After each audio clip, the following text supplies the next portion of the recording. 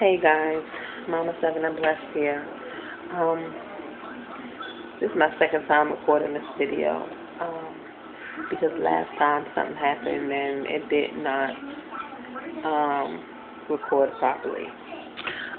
In this video, excuse me, I'm laying down because my back is bothering me.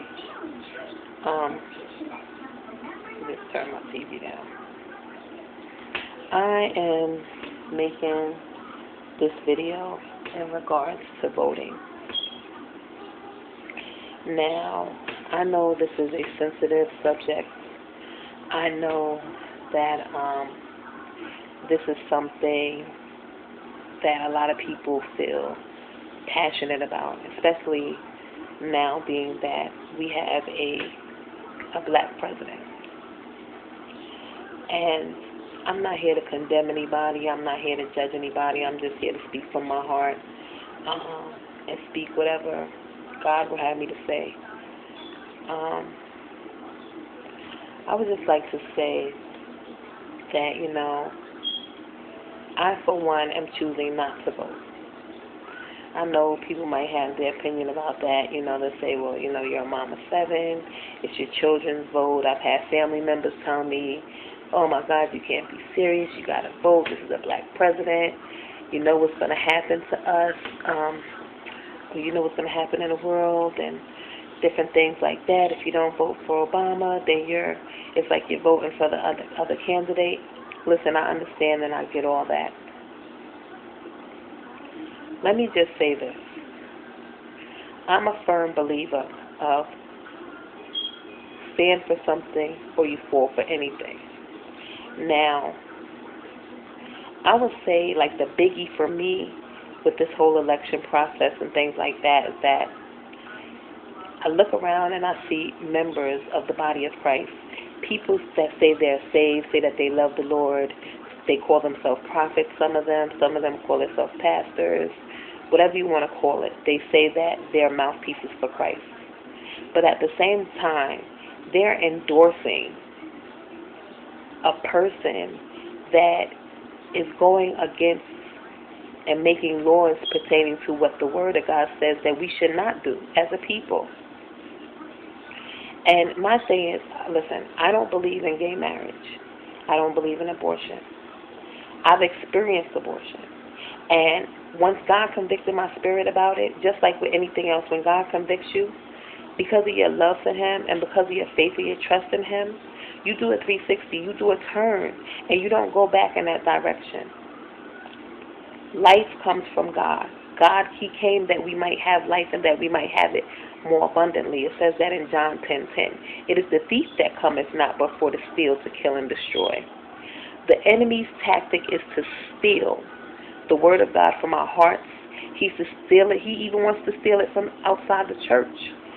And the thing about it is that when you say you love God and you live for Him and that you worship Him, and people need to understand worship is just not just going to church and lifting up your hands and praising God and jumping around and hooping and hollering. Worship is a lifestyle. Worship is a way of life. Worship is walking in the Word of God day in and day out the best way you know how. What I love about Christ so much that causes me to follow Him in the midst of everything that Satan tries to bring in my way is how good He's been and just how He's always there, how He's omnipresent and how He's there for us in our time of need. What people need to realize is that no matter who you vote for, it's all going to boil down to you needing Christ. The Bible says that the earth is the Lord's and the fullness thereof. It all belongs to Him anyway.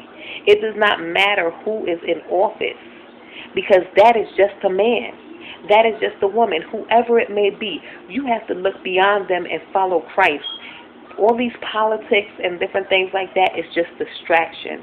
It's distraction. It's distraction. My thing is that if the body of Christ, okay, when we talk about a body, we have a head and then we have a body. And you look at this way, if you was to take a pen and paper and draw a body, the head would be Christ. We allow Him to lead us, to think for us, to speak for us, to guide us. The head makes the decisions and we walk it out on the earth. That's what the body of Christ is. You know, if the body of Christ came together like we supposed to, we would have more power than the White House. The Bible says, if my people will humble themselves and pray, I would heal their land. I mean, everybody, what they're doing now is they're jumping into the politics and they're getting involved with the distractions. The parable I always use, Peter walking on the water. God says, Peter, it is me. I bid you to come. I bid you to walk on the water. But in order for you to walk and to stay above the sea, you need to focus on me. Imagine walking on the water. You got waves. You got all types of stuff going on around you. And God said, I won't let you sink. Keep your eyes on me. I won't let you fall. And then he turns and he looks at this wave. Fear starts to get in. Fear starts to get in. And what does he want to do? He probably wants to run back and get on the boat. And that's what the body of Christ is doing. They're allowing a recession and everything around them to cause fear, to cause them to run to the poles. The poles is not just saving grace. Jesus Christ is your saving grace. Because at the end of the day, that's who you are need. We need him now. People are not realizing it.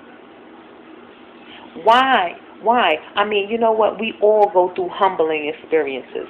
We all go through humbling experiences where our attention has to be brought back to God. And a lot of us can admit it is uncomfortable. Look at the people who have experienced Hurricane Sandy. I am a born and raised New Yorker, okay? Hollis, Queens, New York, a born and raised New Yorker. New York is non-stop, non-stop, non-stop. Everybody busy. Work, school, play. Partying is always something to do. How they call it, the city that never sleeps. All these big cities are impacted. People are going through, they have lost their homes. They don't have anything. You think they on the phone talking to President Obama? They crying out to God, oh God, what am I going to do? My baby needs Pampers. We need food. We don't have no electricity. Who is the person that you call on? Him, El Shaddai, the person, our provider. Okay? It all boils down to choose you this day who you're going to serve. You're going to serve Christ, or you're going to serve the person in the White House that you cannot contact when you are in need. They're not going to come to your rescue personally. You got to know God on a personal level. You got to know him for who he is to you personally. We can't go around saying that we are part of the body of Christ and we elect a candidate that has co-signed for gay marriage, co-signed for abortion. These things are wrong. And then what the body of Christ what they do is they go to church, they get around each other, they come to their little meetings and things like that, and they talk about how they want to rally against gay marriage. That's a hypocrite. That's why people don't go to church now, because they look at the body of Christ, they look at these churches and they say, people are hypocrites. Why? Because how can you co-sign for something and then go rally against it? It defeats the purpose. All because you want a black president? We're supposed to be more spirit than we are flesh. We represent Christ in the earth. His Holy Spirit dwells in us. We are the temple of the Holy Spirit. He dwells within us. He gives us a conviction. To whom much is given, much is required. He said, I've given you power to trample on serpents and scorpions and over all the power of the enemy, and nothing shall by any means hurt you. Don't you know Satan don't care nothing about us? He don't care if we go. I heard Creflo say it like this one time, and, I just listen to some things. Sometimes you got to, how they say, chew the meat, spit out the bones. Satan wouldn't care if we was to die and to go to heaven right now, long as we don't interfere with his earthly agenda. His earthly agenda, him and his demons, is to take as many of the people as hell as possible, because he knows he will never end up in heaven again. He knows that chance is gone for him. It's done. He had the opportunity. He ruined it. You know how they say, misery loves company? Satan is miserable. He'll be miserable forever. And as long as he can take you with him, he'll do what he got to do. Don't think that you're going to serve God and you're going to turn around and do for Christ and then it's going to be easy, because it's not going to be easy, because he's going to try. He's going to set up an army against you, to try and come up against you. But you got to understand, when you serve God, it's more with us than it is with them. That's if you decide to walk with Christ. It is more with us than it is with them. We got to pay attention. This is the enemy's tactics of distraction. We got to pay attention. No, we're not perfect, and that's what makes me love God more and more every day with my flaws. I deal with doubt, unbelief. I allow the enemy to hit me with anxiety and depression that I have to fight off, and some days I feel so weak I don't know what to do. But his strength is perfect in my weakness. When he says no weapon formed against you shall prosper, you got to trust him where you can't trace him. And at the end of the day, Barack Obama, Mitt Romney, and whoever else in the White House, they need Jesus like never before, because they're a puppet for the enemy. You cannot serve two masters. Two masters. You can't serve God and you can't serve Satan. This is a battle. It is a battle. You got to set your feet like flint and say, I will not allow Satan to confuse me. It is not a matter of who's against who and what's against what. If there would be some unity, do you understand what we could do to the kingdom of darkness? Those of you who have children need to understand how important it is for us to walk in the way of the light so that our children will follow.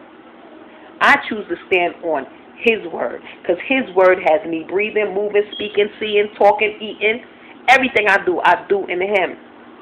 There's some issues I have with anger. There's different things that I battle every day. That's the tactic of the enemy. But the Bible tells me what makes me stand firm. Even days where I snap out and I might get out of character, the Bible tells me that I overcome by the blood of the Lamb and the word of my testimony.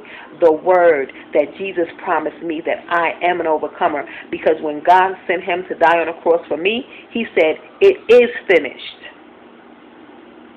We are a finished work. It is our choice to believe it. America has become and allowed the Babylonian spirit to suck the life of Christ out of them. He said the faith the size of a mustard seed. You know how tiny a mustard seed is? Just that little bit of faith can move mountains. But we allow Satan to suck it out of us through distractions. Clothes, cars, houses, luxury. All the things that we cannot take with us when we leave here. At the end of the day, what I'm saying, the most important thing is to live your life for Christ. Give your heart to him. This is a podium and a platform. The YouTube is a podium and a platform for those of us who know Christ and want to get a word out into the airwaves. Satan can't stop that, because we belong to God. No evil shall befall us, neither shall any plagues or calamities come near our dwelling. The Lord said in his word that he would give his angels charge over us, and they keep us in all our ways. And in our pathway is life, health, and healing. What we do is we be obedient to him. And we trust him with our life. We trust him with our life. And I'd like to say this too.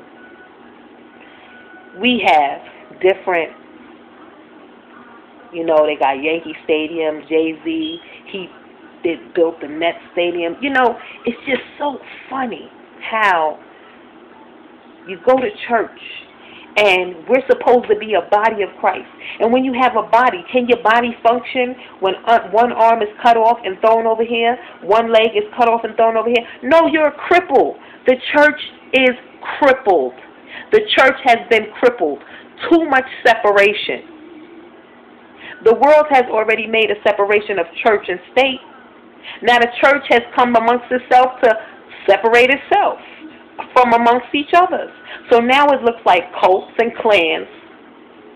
Nobody can come together. The Bible says where two or more agree, I will be in their midst. How can we affect this earth? We have got to come together and become one. This right here says a lot. Because we have a place where I'm at, a casino where NASCAR comes, and it's a big arena where they come, seats thousands and hundreds of thousands of people, I would guess. I mean, you go to any of these churches around here on every corner, Every Sunday morning, the way they beg for money and they want to build up their little place so that this is this church and we are us. And then up the block, that's that church and we are us. And then you have to ask, like, okay, are y'all serving the same God? Why so much division? If anything, take all that money. Okay, stop this every Sunday thing. Meet in your state to impact your state once a month, or once or twice a month. Rent out those arenas. Thousands of people. Let them come in and pray. Where two or more agree, you can bust the gates of hell wide open. The angels will come in and they will tackle them spirits, them strong, the strong men. All these states and all these cities have strong men over it. Drugs, prostitution, lesbianism, rape, incest. Who's going to bind a strong man? Jesus, he died. He died. And God said, y'all got the power. Because I sent my son. And then the Holy Spirit has come to dwell within us. And that's where we get our power. Those that worship him shall worship him in spirit and in truth. Man, the church is in trouble. If y'all don't get it together, if we don't get it together, because I'm speaking for myself, we got to get it together. I got to get it together. I have to stop allowing the enemy to steal, kill, and destroy. Because we have that right. God has put his power within us from the belly up to say, this is what it's going to be. Why? Because it's a finished work. So at the end of the day, with voting, I say, use your discernment. And the only way you can have discernment is to allow the Holy Spirit to come and dwell in you. Okay? And the thing is that if you don't know Christ as your Lord and Savior, ask him to come in. Repent of your sins. Tell him you're sorry. Ask him to be your Lord and Savior. Give your life to him. Lord, I'm sorry. I need you in my life. I want to be saved. Come into my life to stay. I need you, Jesus. He hears you with a pure and sincere heart. Listen, if we got to do it every day, that's what we got to do. We are imperfect, but we are still a finished work because he saw it before we did. So what we're walking in is finished work, but we got to walk that narrow line. We got to say, okay, Lord, this is what I choose to do. You got to be loyal to him first before you could be loyal to anybody else. You got to love him first before you could love anybody else. And the fact of the matter is that we got to learn that we got to love ourselves enough to say, you know what, I'm not going to allow the enemy to make a mockery out of my Savior. It's very important that we don't let the things of this world corrupt the things of the Spirit. If you live for Christ, you are a peculiar people. You come through things that the world say you could never make it through. And you're able to look up and say, only God. Not the president, not the person on the Senate Council, not the mayor, not the governor. Only him. So I'll just say to y'all, this is my view on it. And I believe this is also God's view on it. But, I just like to say, God bless everybody. I'm not here to offend you guys. This is just something that I'm speaking. And I believe that this is something that needs to come to pass. I believe that God he's watching, and he's saying, all he can do is shake his head with Jesus at his right hand. Forgive them, Father, for they know not what they do. And you want to go against that? Come on, people. We got to open our eyes. So until then, you guys have a blessed night.